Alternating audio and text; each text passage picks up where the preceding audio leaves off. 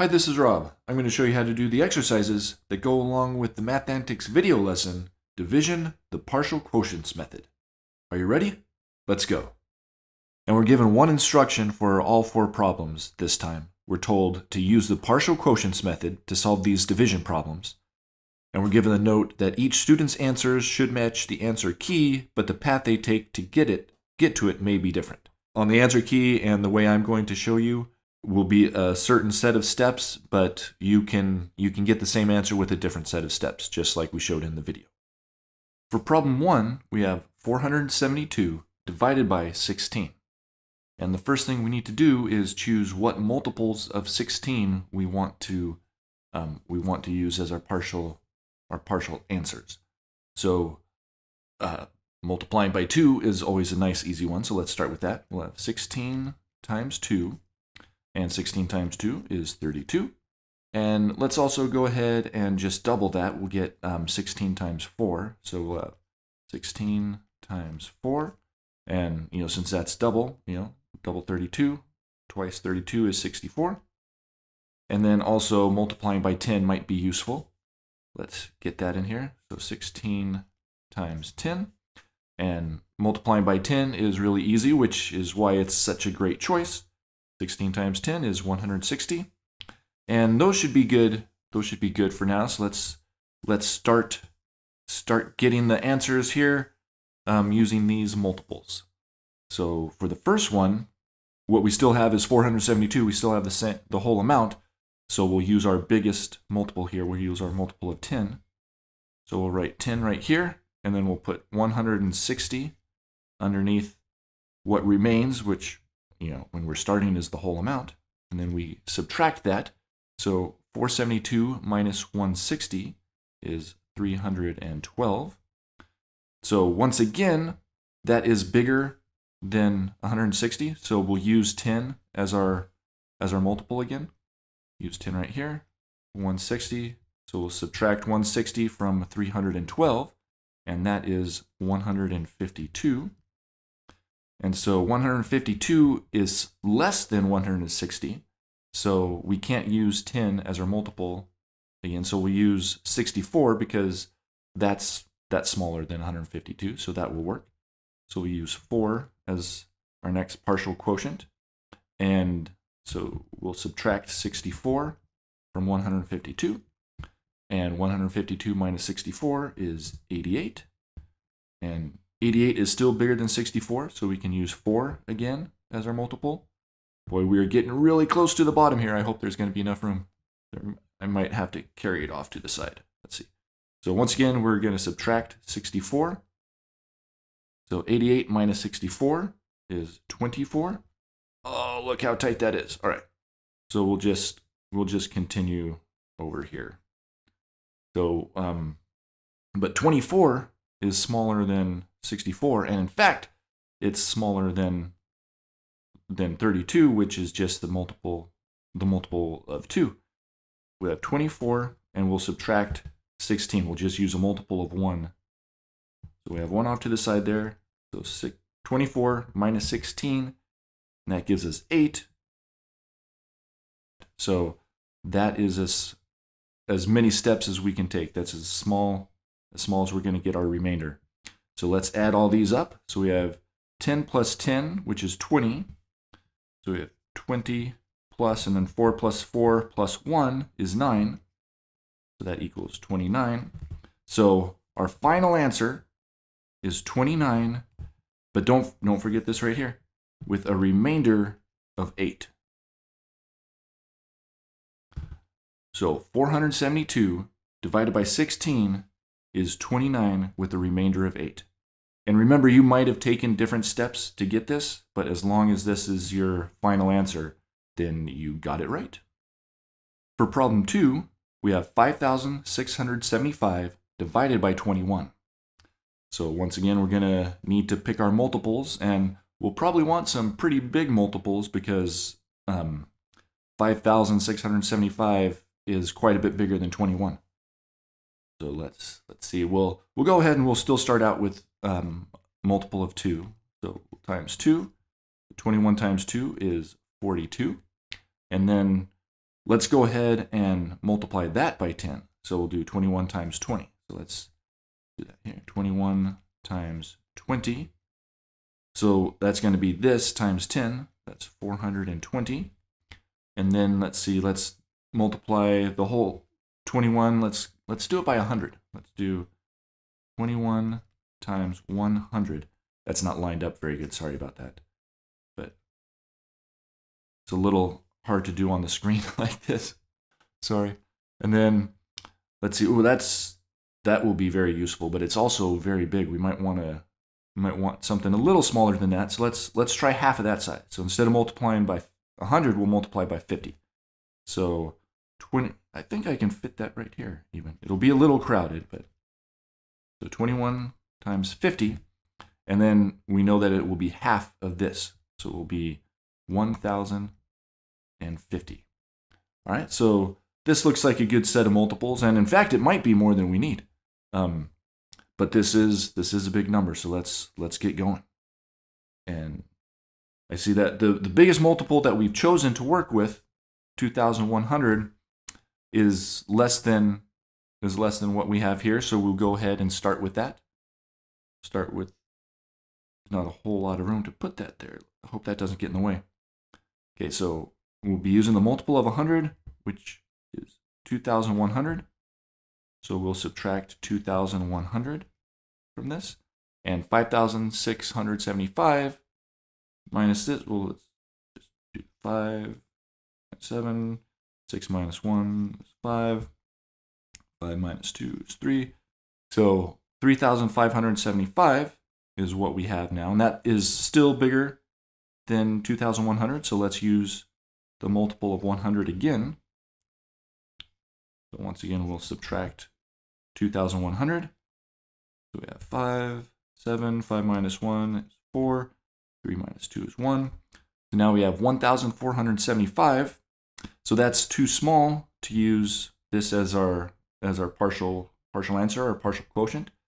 But it's not too big, not too small. It's not too small to use 50 as our multiple. Let's use 50 because that comes out to just 1,050, and that's small enough to use here.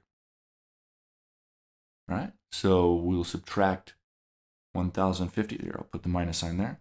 We have 5, 2, so 425 is our current remainder, and that's still quite a bit larger than 21. So let's keep going, and let's see for this step. So 425. Well, this would be perfect for it.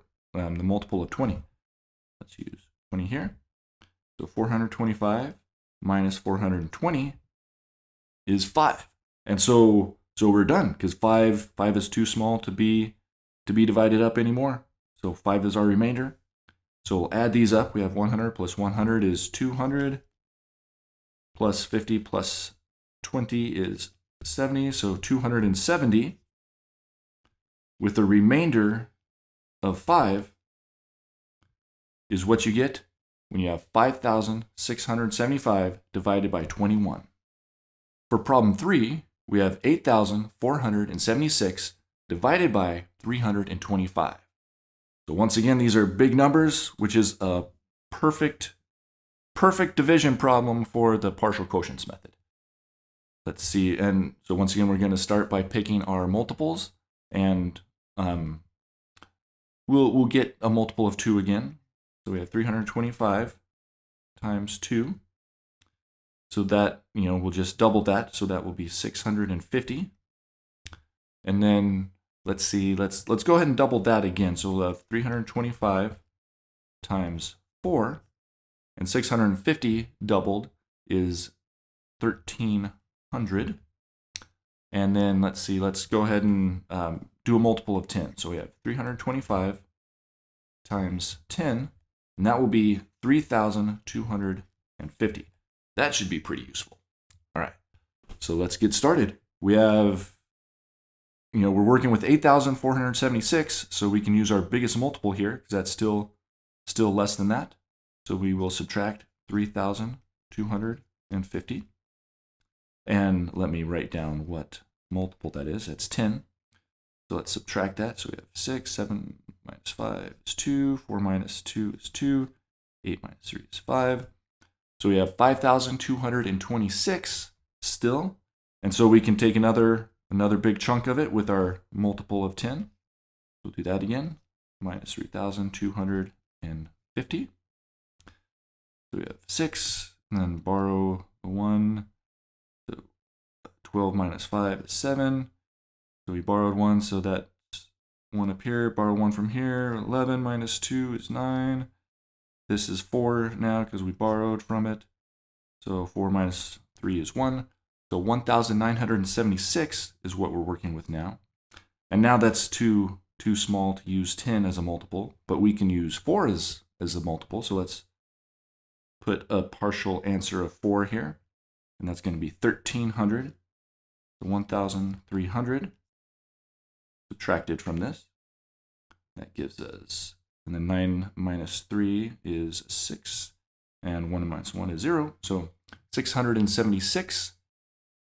And let's see what multiple we want to use. Well, 650 would be great because it's almost that, but not more. So we get to use our multiple of 2 here. So we subtract 650. So 676 minus 650. So we are good. Let's add this up. And we have 10 plus 10 is 20, plus 4 plus 2 is 26, with a remainder of 26. That looks unusual, but that's just the sort of thing that can happen. 26 with a remainder of 26 is what you get when you divide 8,476 by 325. For problem 4, we have 1,349 divided by 78. So we'll get our multiples of 78 here. Let's see, we'll start with 78 times 2, as we often do, because that's a pretty straightforward thing to do, is to double something. Although 78's like not as obvious for doubling as others. You do have to do it digit at a time, unless, well, some of you won't, but so 2 times 8 is 16, and then 2 times 7 is 14 plus that 1, so 156. And then let's also use a multiple of 10, because that'll get us to a bit more useful size, and it's, very easy to multiply. So 78 times 10 is 780. And let's see if those two will be enough. So 780 is a very good first step here. We'll use a multiple of 10, and then we'll subtract 780 from 1,349. That gives us 9, borrow 1 there, so 14, so 6. So this went down to 2 because we borrowed from it. So 12 minus 7 is 5. So 569 is what we're dealing with now. And so that is, that's too small to use our multiple of 10, so we're done with that. But we can use our multiple of 2 here. And we could, if we wanted, we could make, go up, make a multiple of 4 and something, but we'll go ahead and just use a multiple of 2 a few times here. So 156 minus that. So 9 minus 6 is 3, 6 minus 5 is 1. So we have 413. So let's go ahead and just use the multiple of 2 again, because it's not too large for this. We could cut out a couple of these subtraction steps if we made a larger multiple, but we can also just do multiple subtraction steps. Let's see. So we'll borrow 1 here. So 13 minus 6. So this is down to 0. So we'll borrow 1, make it 10. So remember we borrowed from this, so that's a 3. So 257 is our remainder right now. So let's keep whittling away at it. We'll use the multiple of 2 again, minus 156. So 7 minus 6 is 1, 5 minus 5, 2 minus 1. So we're at 101, and now our multiple of 2 is too big. So 101 minus 78, and see, so we carry, not carry, we borrow 1 there, so 11, so 3, so that went down to 9. 9 minus 7 is 23. Well, let's add up all our partial answers here, our partial quotients. So we have 10 plus 2 plus 2 plus 2, so 16 plus 1 is 17. So we have 17 with a remainder of 23. And that is what you get if you have 1,349 divided by 78.